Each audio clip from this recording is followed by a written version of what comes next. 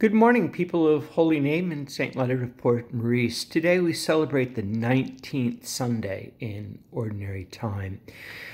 The Gospel today picks up where we left off last week. Jesus, after feeding the 5,000, sent them home and his disciples on to the other side of the lake where he would continue his ministry. But before he did that, he needed to go up the mountain, symbolic of being in God's presence, to pray and to commune with the Father. Then, renewed by that time alone with God and himself, he continues his mission and starts walking across the lake. Meanwhile, his disciples have been beside themselves in fear of the natural storm that is around them. And so when they see Jesus walking towards them, they think it's a ghost and they freak out. But Jesus speaks to them, they recognize his voice, and then Paul asks if he can join him, and he does. At first he's successful, but then he too needs to be rescued because Paul needs to learn how to commune with God as well, to find that inner strength and renewal, that true faith that rests in being in God. We learn from this that Jesus' mission and the fulfillment of our baptism is a participation in the life of God.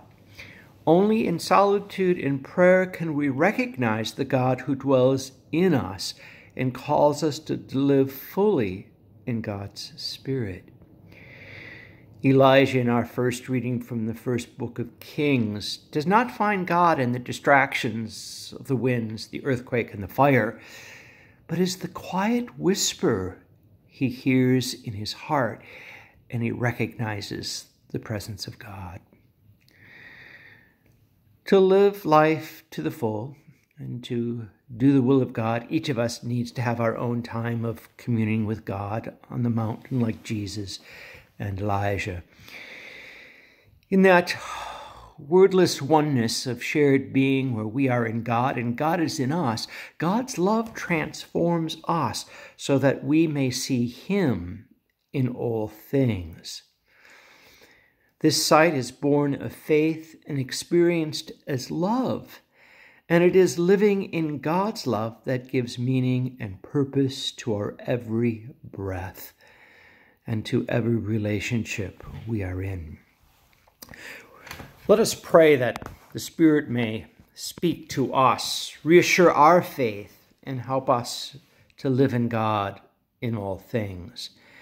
And may we come to live in Christ's peace in the midst of the storms that cause us fear, to hear the whisperings of his voice in our heart. And may God's peace and love bless you all. In the name of the Father, and to the Son, and to the Holy Spirit. Amen.